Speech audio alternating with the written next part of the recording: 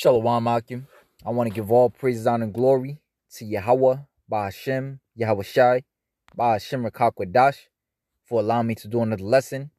Yahweh is who the world ignorantly calls God. Yahweh Shai is his son, who the world ignorantly calls Jesus Christ, and there is no God beside them. I want to give double honors to the apostles and the elders of Great Millstone for being faithful witnesses to the Holy Spirit, and shalom to the elect, whom the Most High have given ears to hear. This is Leviticus chapter 23, verse 1. And Yahweh spake unto Moses, saying, Speak unto the children of Israel, and say unto them concerning the feast of Yahweh, which ye shall proclaim to be holy convocations. Even these are my feasts. Then he proceeds to tell Moses different feasts, all right? These special feasts, all right? Convocation or holy, which mean holy meaning what? Separate, sacred. Convocation meaning rehearsal, a holy meeting, all right, which goes into he went into the Passover, all right, leading into the Feast of Unleavened Bread. Then you got the first fruits, the Pentecost, the trumpets, Day of Atonement, Tabernacles, Feast of Dedication, and Feast of Lots. And when you go into these high holy days, is representative of one people coming out victorious over another. And Yahweh Ba'ashem Yahweh Shai told us to celebrate that, And it proves that the Lord is not for everybody, because if the Lord was for everybody, why would he tell us set a special day aside every year to celebrate the death of, or the victory of one nation over another? Because the Lord is not for everybody, And these gutter rats, small hats, thinking that they're the real children of the Lord, which they're not. The apostle Tahar did a beautiful. Well, he didn't do the lesson, but he re-uploaded this lesson of this. He's definitely a small hat, and he was going into how the Igbos and the those of West Africa, all right, most likely have to be descendants of Israel, and was not the so-called blacks taken from West Africa, all right, and scattered throughout all the four corners of the earth. Okay, and then you got James Adair, which we went into, proved who the Gadites, who the so-called Native Americans really truly are. All right, and we should really, really,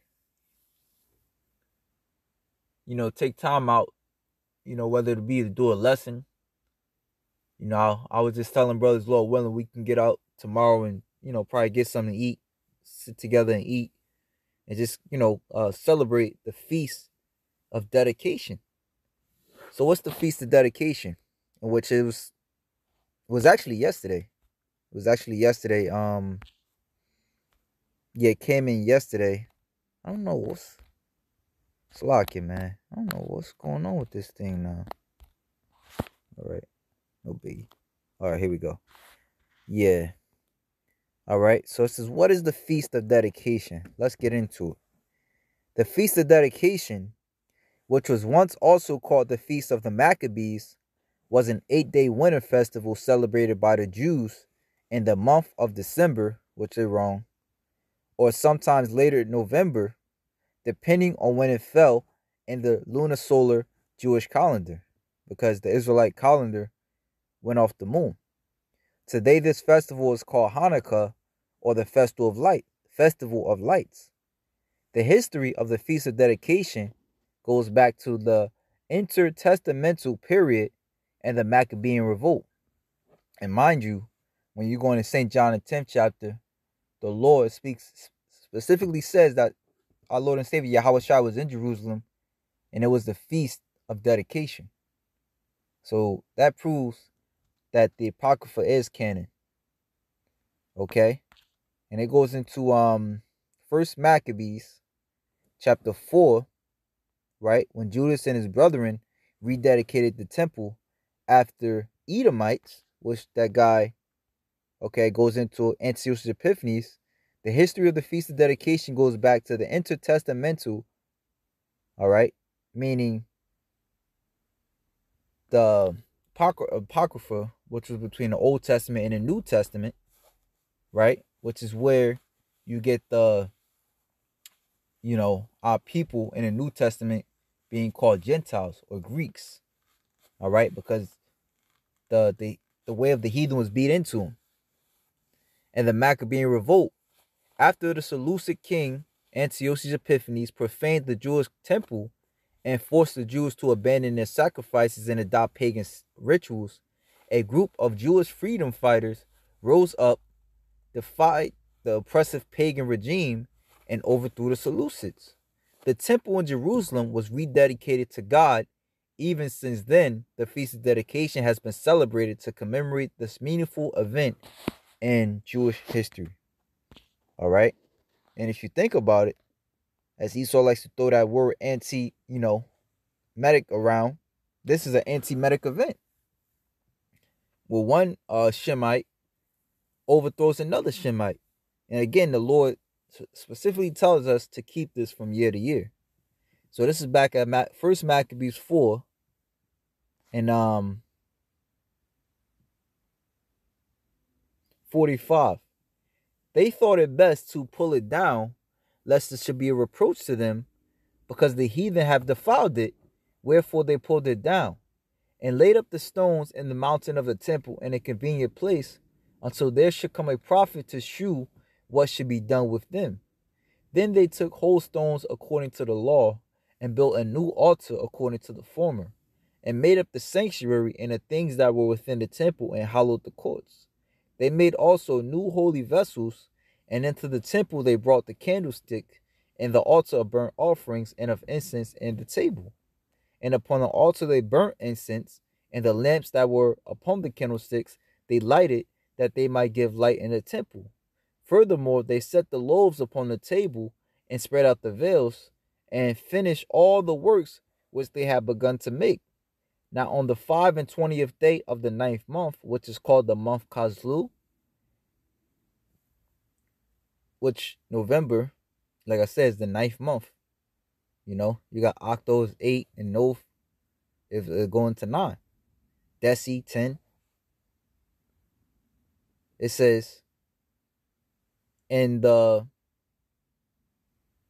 148th year, they rose up betimes in the morning, and offered sacrifices according to the law upon the new altar of burnt offerings which they had made. Look at what time and what day the heathen had profaned it, even in that was it dedicated with songs and citherns and harps and cymbals.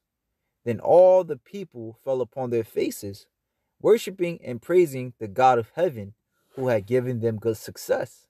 And so they kept the dedication of the altar 8 days, and offered burnt offerings with gladness, and sacrificed the sacrifice of deliverance and praise. Okay? They decked also the forefront of the temple with crowds of gold, and with shields, and the gates and the chambers they renewed, and hanged doors upon them. Thus was there very great gladness among the people, for that the reproach of the heathen was put away. And according to the book of Jeremiah 16, the reproach of the heathen is again going to be put away, and it's going to be a new Passover to when the Most High brings us out of the land of the north. And simultaneously, he's going to drown our enemies in fire and brimstone.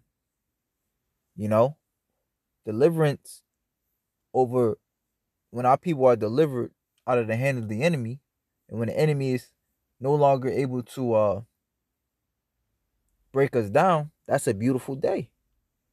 All right?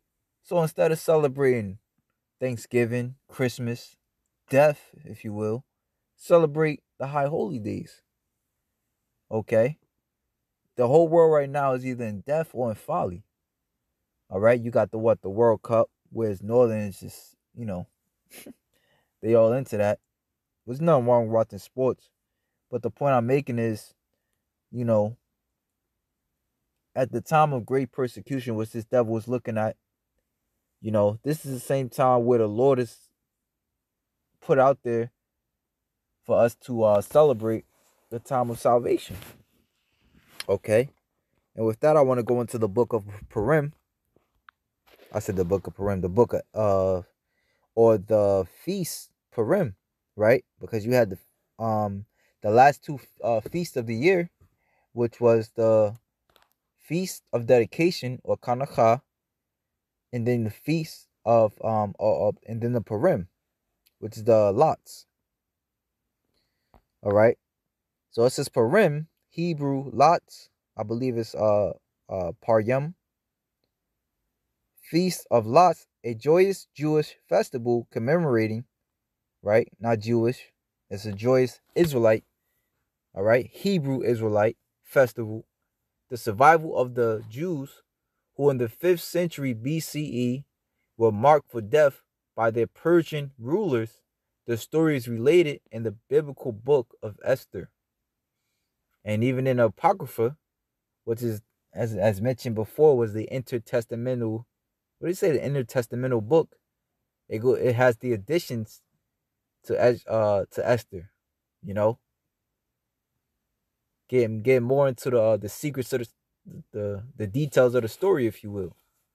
So it says Haman, chief minister of King Ahasuerus, instanced that Mordecai, a Jew, held him in disdain and refused obeisance, convinced the king that the Jews living under Persian rule were rebellious and should be slaughtered. With the king's consent, Haman set a date for the execution, the 13th day of the month Adar, by casting lots, and built a gallows for Mordecai. When word of the planned massacre reached Esther, beloved Jewish queen of Ahasuerus and adopted daughter of Mordecai, she risked her life by going uninvited to the king to suggest a banquet that Haman would attend. At the meal, she pleaded for the Jews and accused this wicked Haman of plotting the annihilation of her people. Upset, the king stepped out into the palace gardens. On returning, he found Haman falling on the couch where Esther was. The king mistook Haman's frantic pleas for mercy as an attack upon the queen. The outraged king ordered that Haman be hanged and that Mordecai be named in his position. Esther and Mordecai then obtained a royal edict allowing Jews throughout the empire to attack their enemies on Adar 13, which was it the 12th month? And also she expressly Salakia asked, because she was sad in the she was sad amongst the king, and the king has so much love for her that he would willing to do whatever she asked. So she told him of the matter, and then when you go into the story, as Haman was getting ready to ask the Lord to put Mordecai and his people to death because Mordecai didn't bow down to him. The king, when you read the story, the king had just found out what Mordecai did, and telling him about the two king guards who was looking to slay him. So you had Esther, who had the king's heart, and then Mordecai, who was able to win the king over by concealing that thing into him. All right. So, and this all conspired before Haman was, looking to make his petition. So the Lord stepped in beforehand. And this goes to show you too how the scriptures say, I think about the scripture Isaiah 59, where the Lord said, what did he say? When enemy shall come and look like a flood, I shall lift up I should lift up the standard, meaning a way to escape. All right. So yeah, man, it just goes to prove that, salvation is warranted. You know, salvation is warranted, and it's something that we should be focusing on, especially in this time with all this pain that, all this pain, our brothers are facing, are facing. And I ended off here. This is Revelation chapter 13. No. Yeah, 13 and 9. He that leadeth into captivity shall go into captivity. He that killeth with the sword must be killed with the sword. Here is the patience and the faith of the saints. All right. And this is our faith, again, knowing that the Lord have done it before. And when that time to where we celebrating that beautiful deliverance. Hey, so if that, shalom to the elect.